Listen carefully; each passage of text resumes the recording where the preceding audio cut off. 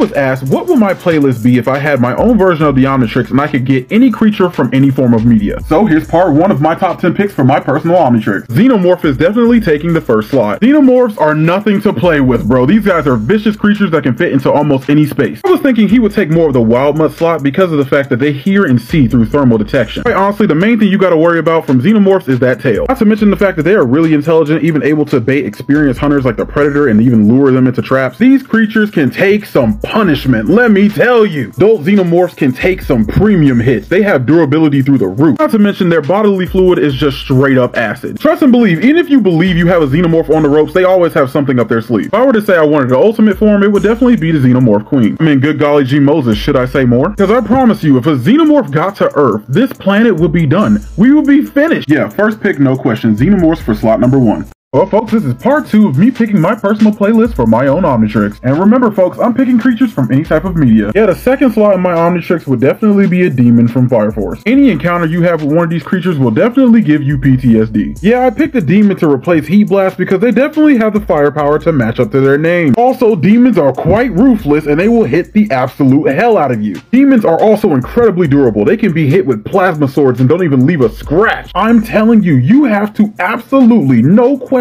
be strong to go up against a demon. So if you don't watch Fire Force, let me give you the scope of how durable these creatures really are. To murk just one of them, Benny Maru had to hit one this hard, and the impact from that hit turned the moon and the sky red. Another scope, Shinra had to gain 1 second of power from an alternate dimensional being, just to be able to move multitudes faster than light, just to kick one demon. With so much force, the light blanketed the sky. If I had to pick my demon form, it would be the Smiling Demon, and my name for him would be Fuego. I'm all about power, so why not go with Boros and his species? Boros primarily talked about himself most of the time, but it's not ruled out that his species couldn't do the same things that he can. Judging by Boros, his species have the innate ability to conceal their power and then have a transformation behind it. When this true transformation is unleashed, all hell will break loose. After entering their second stage, they unleash a massive amount of energy. Boros stated that his energy output is so powerful it can disintegrate people even down to their bones. The first blast attack he launched was this large. Hell, he can regenerate on a cellular level, growing back limbs almost instantly. And then this man still has a second form that's moving this fast and outputting this much power. Not to mention, he kicked this man Saitama straight to the moon. He is said to, quote, have planet surface destroying or planet destroying power. If I had to give him a name, his name would be Conquest.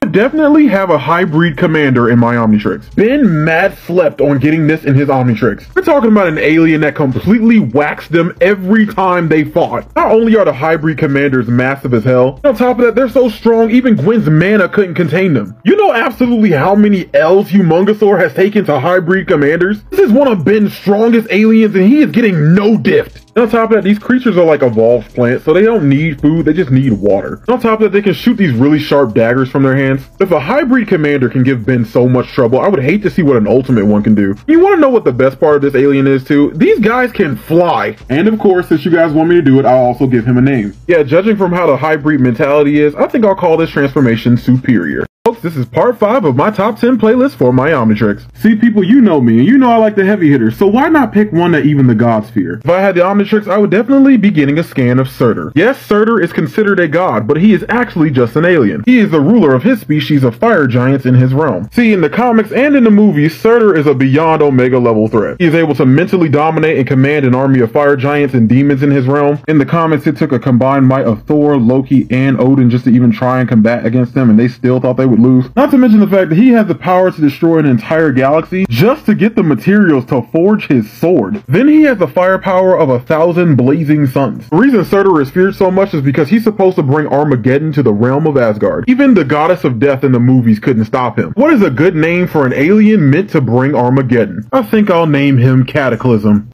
Folks, it's time for part 6 of my top 10 playlist for my Omnitrix. See, I would definitely be picking the Nephilim from Darksiders. Now, the Nephilim are a race. They can be born from angels and demons and live on Earth. They can be scanned because they do have a genetic makeup, and there were plenty of them. It's just that the 4 horsemen that we know and love had enough of them just taking random lives, so they decided to slaughter them all. See, by themselves already, the Nephilim had the power to take over realms, which they did, and the other 4 horsemen were given even more perfect bodies because of the fact that they served the Charred Council. The Nephilim are extremely powerful and very adept at combat. A lot of them are born combined with incredible magic power. I mean, without any amps, War was able to take on a demon this big. Hell, now that I think about it, they completely destroy giant monsters on a daily. Even advanced lords of hell like Samael still fear the power of the writers. Also, along with their other abilities, they can prevent people from going intangible. War even went up against Abaddon, someone who can literally challenge the laws of creation. And even still, in his true form, he overpowered him. Plus, all of the Nephilim just come out the womb looking badass as hell. And the Nephilim can always transform and make themselves more powerful. Yeah, and I definitely named myself Mania.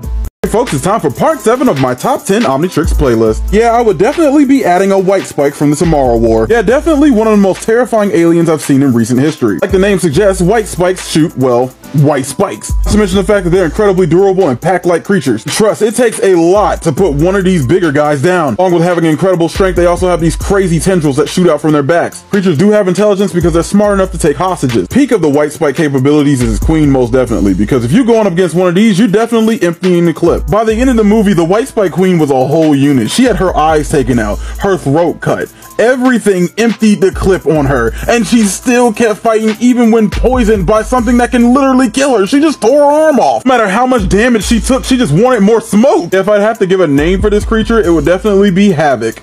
Folks, it's about that time for part 8 of my top 10 Omnitrix playlist. I would definitely be adding a Fishman to my Omnitrix. Fishmen have such control over water, even a little bit of it can knock the absolute hell out of somebody. Just a drop of water being thrown at you by a Fishman can leave you like this. So durable, they can even tank swords to the face. Arlong is definitely an example of a Fishman at his peak because they can even do crap like this. They can take their own jaws out and use them as weapons and regrow their teeth. Fishmen can also rapidly launch themselves out of water. Their superior leg strength also allow them to use moves like this outside of the water. Fishmen are strong enough to break through solid concrete with little to no effort. Arlong was able to cut his entire palace in half just by swinging a sword multiple times. Also, Fishmen have their own fighting style called Fishman Karate, which the Omnitrix will give you. One of the most impressive feats about Brick Fist in Fishman Karate is that it seems like it can distort space. Once the attack is launched, it creates this crazy distortion that affects the entire environment around it. Not to mention, Fishman's control over water is ridiculous. It can fire water so pressurized it can sink fleet ships. Impressive feats like Vagabond Drill can even send people like Big Mom flying back. His name would be Orca Major. This is about that time, and this is part 9 of my top 10 Omnitrix playlist. Yeah, I would have definitely have scanned completed Malware. Why would I settle for being a standard galvanic mechamorph when I can be this ultimate Giga Chad? I can't say Malware was capping because he's definitely the superior of his species because he don't upgrade tech. Tech upgrades him. Not to mention, I dig the red and black way more. I mean, Malware was able to destroy his entire race and take out their entire planet within a time span of 5 minutes. So don't forget, this is the same alien that tore feedback from the Omnitrix and destroyed him in front of Ben just to be petty. He survived being overloaded by the Omnitrix, and Ben was definitely trying to murder him at this point. This is also the same alien who no-diffs Way Big and bodied Humongosaur. Also in that same fight, he tanked a planet-busting attack from Way Big with absolutely no damage, and he began to corrupt and absorb him into his arsenal. In fact, if it wasn't for one of Ben's most broken aliens coming back exactly when they needed him, they all would have died. Malware was absolutely too powerful for normal aliens. In fact, they had to amp feedback just for them to beat Malware. Yeah, I would definitely add him to the Omnitrix if I could.